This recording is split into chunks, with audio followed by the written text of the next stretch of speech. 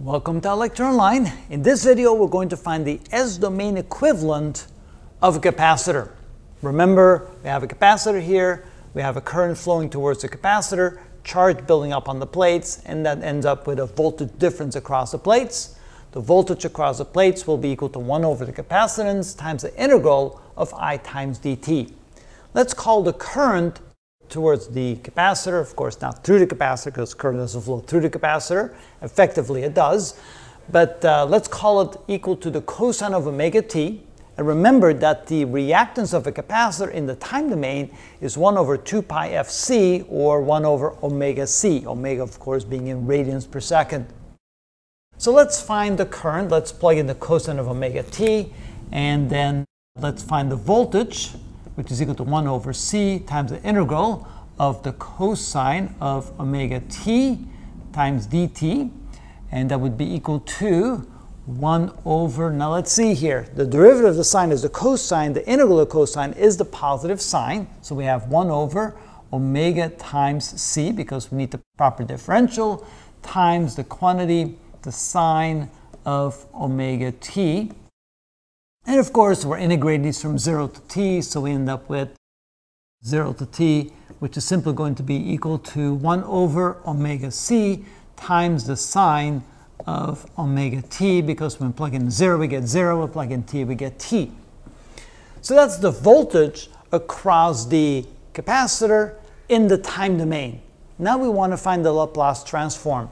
So we're going to take the voltage in the frequency domain, which is equal to the integral from 0 to infinity of e to the minus st times the function of time, in this case that will be times v of t dt, and of course in this case that's going to be equal to the integral from 0 to infinity of e to the minus st, and the voltage is going to be 1 over omega c times the sine of omega t times dt. Of course, we can take the 1 over omega c, take it outside the integral sign, so this is equal to 1 over omega times c times the integral from 0 to infinity of e to the minus st times the sine of omega t dt. In the previous videos, we already showed you how to find that, how to take that integral, but we'll just take it easy here. We'll come up here. We can say that the Laplace transform of the sine of omega t, which is the function here, is omega divided by s squared over omega squared.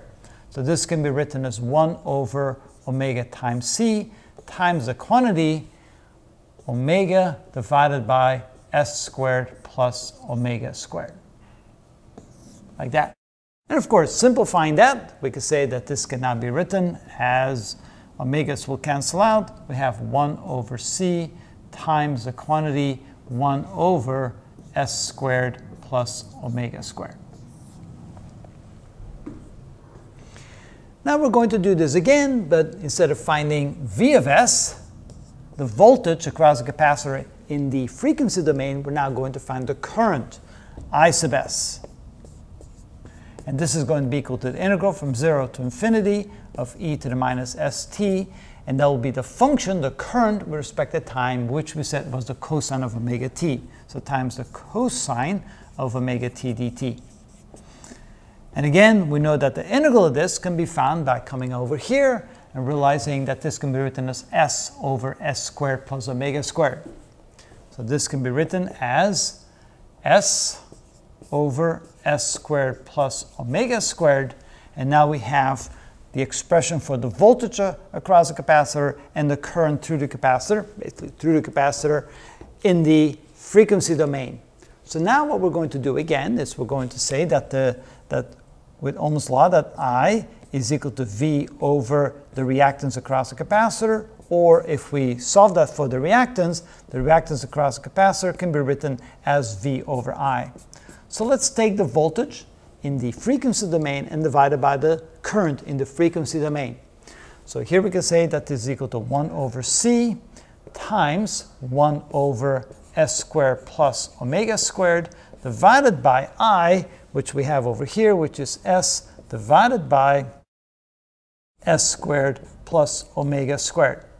Notice that the 1 over s squared plus omega squared cancels out, and 1 over c divided by S can be written as 1 over S times C.